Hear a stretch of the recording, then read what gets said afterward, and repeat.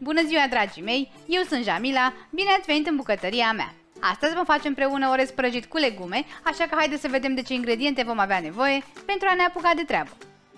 Pentru această rețetă vom avea nevoie de 200 de grame de ciuperci, 400 de grame de amestec de legume mexican mix de la Bonduel, 700 de grame de orez fiert și răcit, 4 linguri de sos de soia, 4 linguri de ulei, o ceapă tocată mărunt, 2 ouă, 2 fire de ceapă verde, o linguriță de ulei de susan, o lingură de ghimbir răzuit, 3-4 căței de usturoi răzuiți, sare și piper.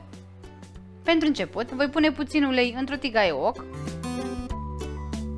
apoi voi bate cele 2 ouă cu puțină sare și cu puțin piper.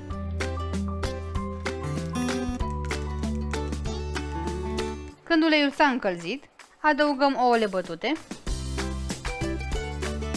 mișcăm apoi omleta și cu o paletă o vom rupe în bucăți mici.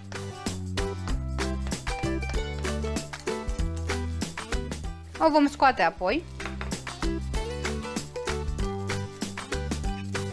și o vom lăsa deoparte până când vom avea nevoie de ea.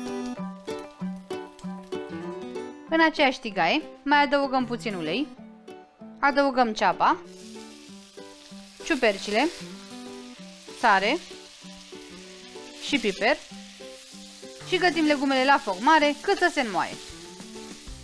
Când ceapa și ciupercile s-au călit, putem adăuga usturoiul și ghimbirul și mai gătim totul pentru aproximativ 1 minut. Când usturoiul și ghimbirul sunt gata, putem adăuga legumele congelate Bonduel Mexican Mix,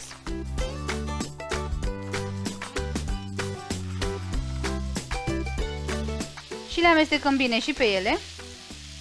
Acest amestec conține fasole verde, mazăre verde, porumb dulce, morcov, fasole roșie boabe, ardei roșu și ardei galben și pentru că este gătit la abur și congelat rapid, nu este nevoie să-l gătim decât 3-4 minute.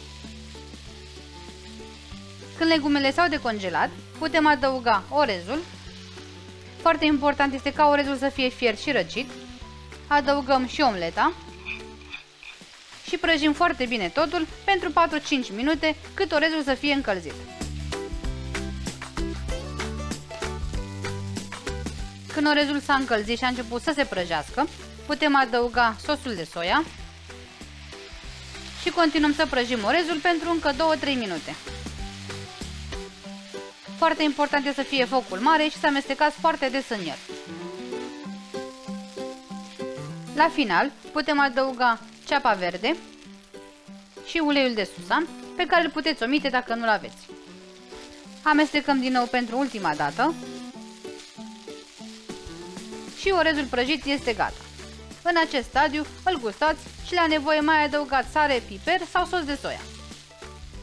Îl voi lăsa acum să se răcească pentru 5 minute înainte de a-l servi. Dragii mei, orezul prăjit cu legume s-a răcit, așa că am putut să-l servesc. Este o mâncare simplă, ușoară, foarte gustoasă și pe care o puteți personaliza după bunul plac. Este ideal atunci când aveți orez fiert în frigider și vă asigur că va fi pe gustul tuturor. Sper din suflet să o încercați și voi cu prima ocazie și să vă placă. La revedere!